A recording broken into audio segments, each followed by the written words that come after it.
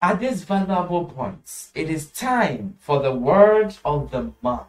Glory to God. April 2024, Love Arena Church. Are you ready? April 2024 is our month of pushing results. Our month of pushing results. Hallelujah. Our theme scripture is Malachi 3 verse 10.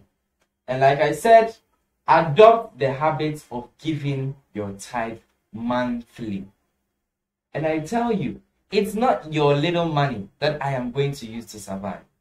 Because I have my own means of survival.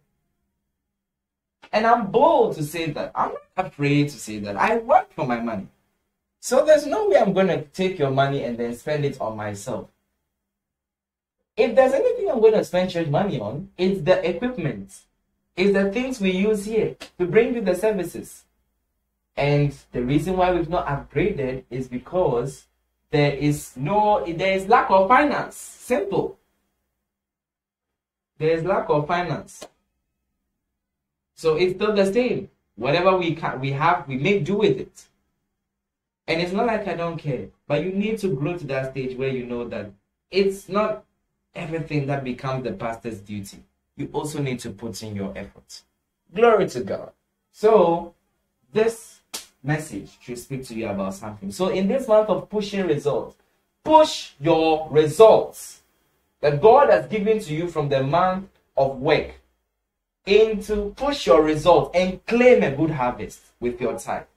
Because, like I said, the tithe or the offering is a covenant that God values very much. It is one of the things that serves as a sweet incense unto the Lord.